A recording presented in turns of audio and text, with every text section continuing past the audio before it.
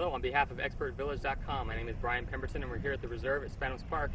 Today we're going to talk about a shot that's really, you see it a lot more on TV and some of the pros hitting it, but is how to basically spin a shot and what you can do to actually get a ball to spin more in certain circumstances where you'd want the ball to actually get on the green and stop really quick.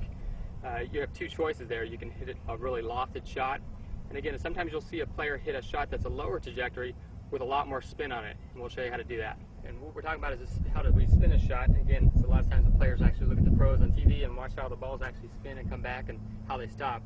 And we'll tell you that a lot of that has to do with the ball, the particular ball that you play, a softer ball or a wound ball. There's not too many wound balls anymore, but what they'll have is a softer cover, something with the elastics that actually sticks on the club longer than actually a Surlyn ball or a two-piece ball. But what you'll find is there's a lot of technique to it, but most of it has to do with the actual type of ball that you play. What we're going to show you here is we've got a shot here that's a little bit downhill, and we've got to fly it about maybe 30 or 40 feet, and then try and spin it because we've got a pin that's pretty close to the edge here. And again, what are you going to see him do? What creates spin on a golf ball is loft of the club.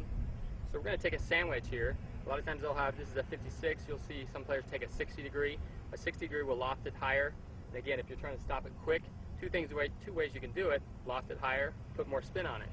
By actually adding loft to it, you're actually going to put a little bit more spin. And what we're going to do is talk about how the angle of the shot will actually affect the spin of the ball. So when we actually take a steeper blow or a steeper downswing at the ball, you're going to actually hit the ball with a little bit more of an angle, and it's going to create more backspin.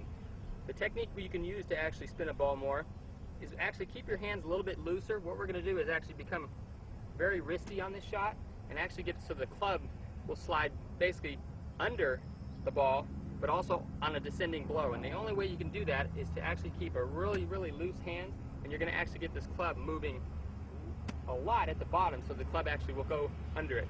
So what we'll do is we'll take a little shot. Again, we're going to have really relaxed hands, take a little bit longer swing, and try to get the ball spinning off the bottom of the club.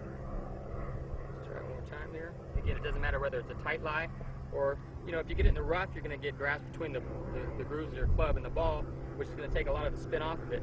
And you're also going to lose the ability to actually get these grooves on the ball. So what you do is higher, and again, a little bit, it may come off a little bit lower sometimes. The ball actually has a lot of spin